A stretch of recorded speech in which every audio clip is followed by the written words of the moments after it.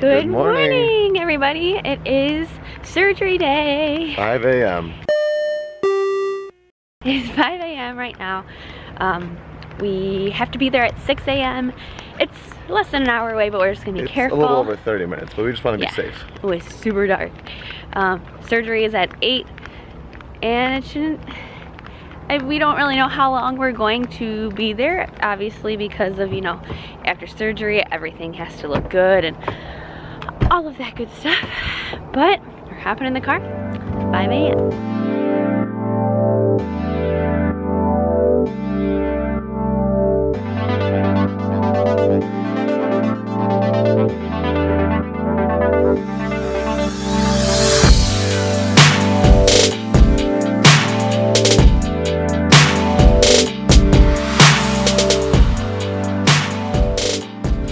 We are in the parking garage attached to the building. Ready? Sure am. It's like, I don't really know what we're gonna do from 6 to 8. Yeah, let's see. Alright, say bye, Sarah. Say bye. We'll see you after. We all love you. You're gonna do great. Good. Get it over. Yeah. Alright, 8:15. I got breakfast and a coffee. About an hour until Sarah comes out. So she was feeling good, I was feeling hungry. So I'm grabbing this and I'm gonna go upstairs in the waiting room. They're gonna give me a call with any updates, but it should be about an hour. So she's a rock star. I'm super proud of her. She's like the strongest, best person I've ever met. So she was doing really good, and it's her first like real surgery to go under and everything. So she was a little nervous about it, but they did great. The staff here is awesome at Florida Hospital. So thank you so much. All right, sorry for the big jump in time, but it wasn't cool to be vlogging in the waiting room with all the other families waiting for their families. But Sarah's out, she did great. We'll give you more details later. I'm getting the car. She's over by the door with a worker in the wheelchair, so I'm gonna pull the car around. So she just needs to do more walking, and then we're gonna grab, she's gonna get a special lunch treat on the way home. And then we're gonna rest. So let's do this. All right, first pit stop taken care of. I got 2 holiday turkey sandwiches, and now I'm going over to the gelato store to get a cannoli shake. And it is just gorgeous out. I gotta, maybe once Sarah gets some rest, we can get on the porch and just kind of sit out on our balcony. But it is gorgeous out today. Look at this. Come on. Wow, wow, wow. So we were just at Il Gelato. And this is a cannoli gelato shake with cannoli chunks on top inside a waffle cone with chocolate. I think this will make anybody feel good after a surgery. So I gotta get back to Sarah, who's in the parking garage, and then we go home. Look who it is. Here I am. She's back, we're back home. I just pointed out I don't think I've ever eaten Earl of Sandwich at home before. She's got a sore throat from the breathing machine. The tube that they had in her. Besides that and some like cramps in my stomach, feeling it. Good. You look like you need a nap though. Yeah. But she is gonna eat and make sure that doesn't affect her belly too much, and she's just gonna rest. We actually got a DVD of the procedure, so we're gonna actually watch that. We will not be putting it in the vlog, but we'll go into detail before the end of this vlog about how it went and why it did what it did. Took a little longer. But we gotta rest, and we gotta watch some Boy Meets World, and I'm gonna edit the vlog for the next couple days, I think, so this chicken can rest. I went on a walk to get the mail since Sarah was resting, and I think this dog's gonna be really freaked out by the fact that I'm gonna be around a lot for the next, geesh, 4 more days. Friday, Saturday, Sunday, Monday. Yeah, 4 more days, but I've been around mostly of today because we got home at like 2. Guess what I'm actually doing? That's right, I'm actually editing. Everyone needs to give Sarah props because she deals with this every day, but as I'm doing this little princess needs some attention. She just keeps barking and wanting to play, and I just can't do both. I'm sorry. I'll take a break and play. We got Season 1, Boy Meets World. We've got a little babushka lady over here resting. She's got a headache. That's my stomach. Alright guys, so if you don't want to hear more details about Sarah's procedure today, go to this time right here. I don't know how much more of the vlog will be after this, but go to that time, because I'm gonna give some details about what happened today, why it happened, and what we're doing going forward. Kind of going more in detail, which is why I give this little advisor, because it's not going to be Disney talk, it's not going to be theme park talk, it's not going to be work talk, it's going to be about a medical condition that Sarah has. And we've got young audiences, we've got audiences that only care about theme park stuff, we've got audiences that care about Sarah and I as people. So, and most importantly, we've got people who know somebody who could be going through something similar, or they themselves could be going through it, or maybe they don't know it yet, but they might go through something like this later on in life. And so I just want to touch base really quick on it. And it's that for any new viewers, is Sarah was diagnosed with endometriosis a couple weeks back. Sarah and I are trying to start our family. We have been for a few years, so we knew something was up because of our age and our relative health and how long we were trying to start our family. We knew something was up. So after we first got settled down here in Florida, we were referred to a wonderful doctor. I'm actually going to put his link down below or over here, because he actually has a YouTube channel with a wealth of knowledge when it comes from anything from starting a family to just being healthier, which is working out with us and our eating diets, and then my running as well. But I digress. So Sarah was diagnosed with endometriosis, which is what we believe. We don't know with 100% certainty that that's the only cause of us not being successful in starting our family, but he is very confident that it is what it is.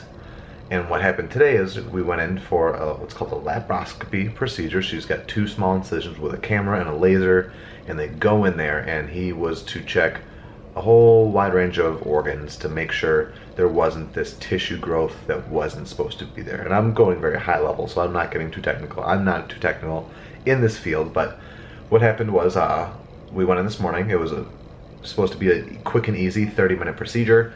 He goes in, checks out how everything looks, finds the tissue that's not supposed to be there, gives a little zap of a laser, and it goes away. He leaves, kind of stitches up those 2 little cuts, and after a little recovery period, there's the much greater chance of becoming pregnant and starting a family. I ended up sitting in the waiting room for about an hour, a little over an hour and a half after I left Sarah, and the doctor came out with 2 student doctors, because we went to Florida Hospital just down the street. An awesome facility and awesome staff. Cannot say enough about them, and our doctor, Dr. Loy. But he sat me down with photos and video and explained what he encountered. And what we did encounter is, and this is why I gave a warning, is because I'm about to throw some technical terms that have to do with the reproductive system. So for any families out there that don't want your children listening to this, I'll give you a second. What he did show me is that when he got in there, he thought he'd find a small amount of endometriosis. But what happened is it was pretty severe. And so what happened is both of Sarah's ovaries were attached together and also to her uterus. So much more severe case of endometriosis, but optimistically speaking, it's the same treatment. He got in there with the laser, got rid of the tissue that he was supposed to. Everything kind of, for the most part, moved into the place it should be and looked like it would heal and recover normally. So a little bit of an unexpected fact there, but like I told Sarah's mom and our family, like, regardless of how severe her endometriosis was until this morning, that was all before. Nothing that goes forward for us.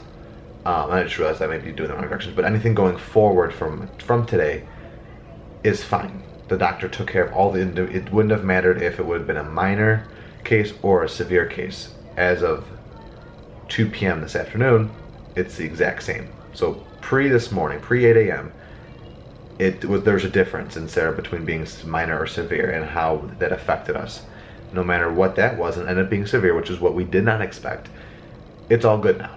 So she's gonna recover. She was a trooper. She did amazing. The doctor he gave us a video with his commentary while he's doing it, which was cool to see, because then we got to actually see the procedure being done inside Sarah that we have forever.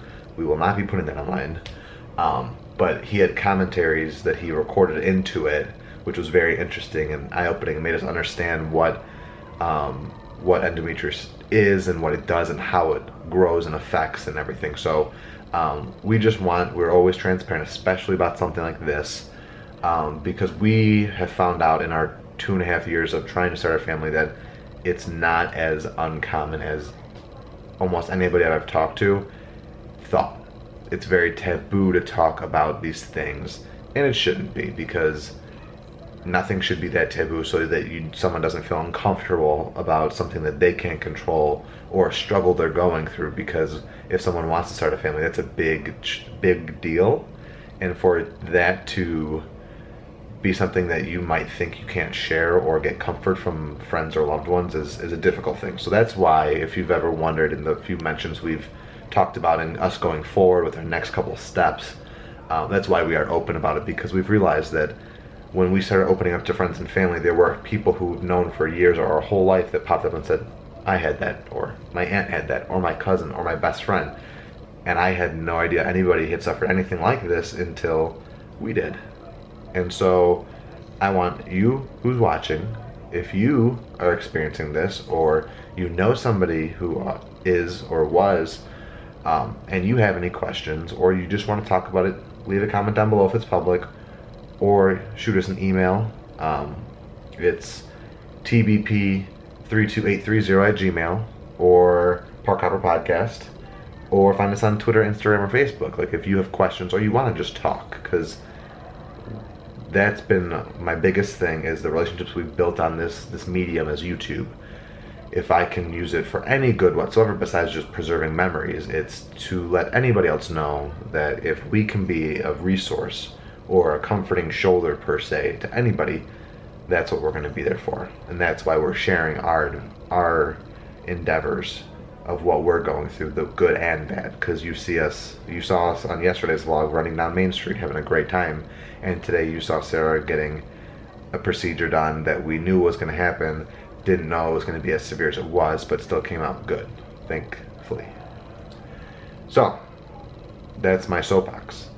What's going to happen for us? We meet with our doctor in 3 weeks.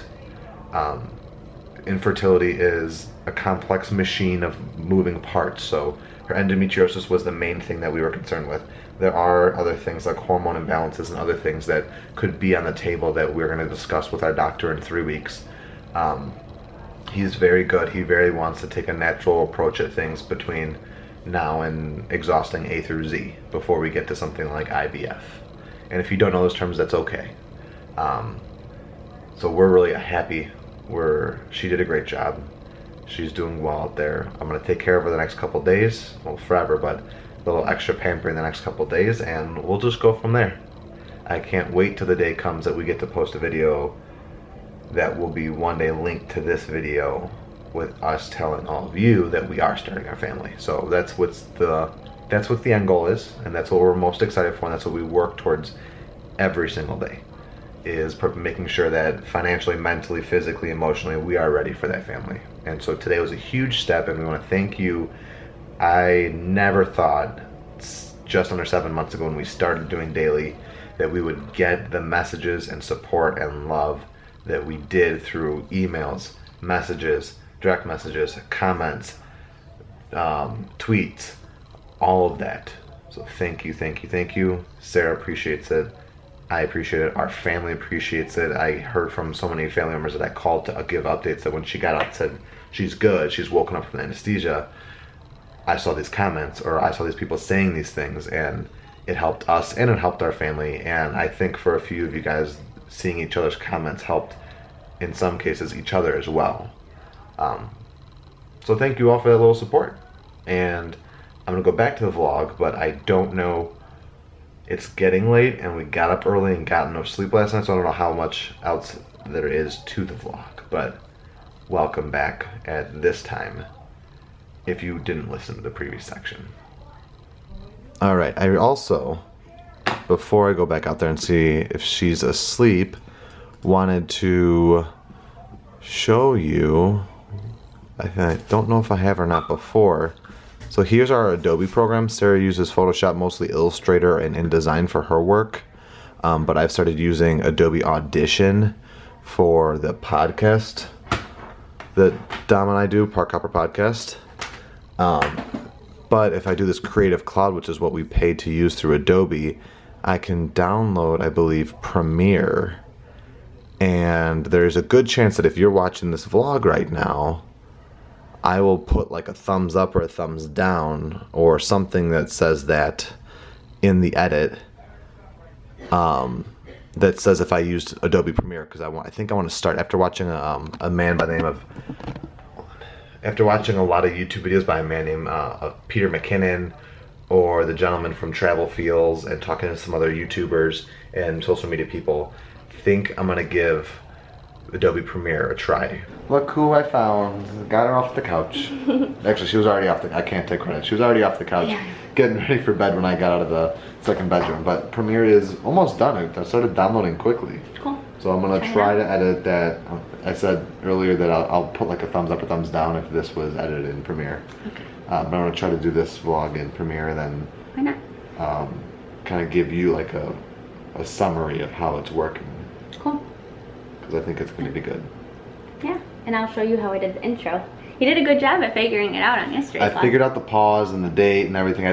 I thought I did the blur, but I don't think I like re-rendered the footage for the blur, because the blur wasn't there in yesterday's vlog. Oh, yeah, also in yesterday's vlog, I mentioned that the 26th was the last day to ride Pirates. It's actually the day it's going down. So the 25th. So the 25th is the last day of Pirates. So I don't know if we're going to be able to get on it again. But I don't think so, but I'm happy that we went on it last night, then, even more so. Yes, and I've already thanked everybody a million times for all the messages. Good. But. Oh, I don't know if we'll keep this in or not, but we're happy. Like, the redhead scene, like, we understand why they're taking it out. If anyone has, like, asked us our opinion, we understand why they're taking it out. We're just nostalgic people, so we wanted to hear it one last time, more so the We Wants the redhead, because it is such, like, a heavily quoted thing. But we are excited for the new scene.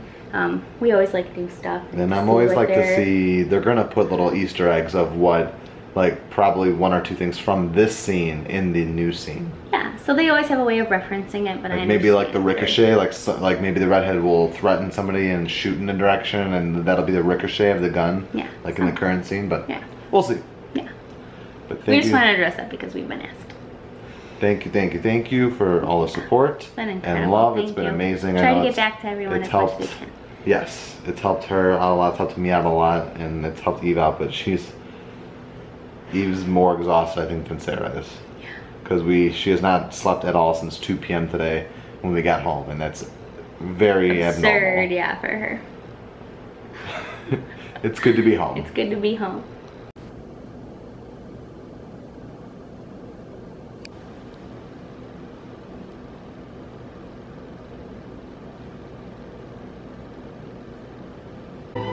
We know what our goals are. We know what we hope to accomplish. And believe me, it's the most exciting and challenging assignment we've ever tackled at Walt Disney Productions.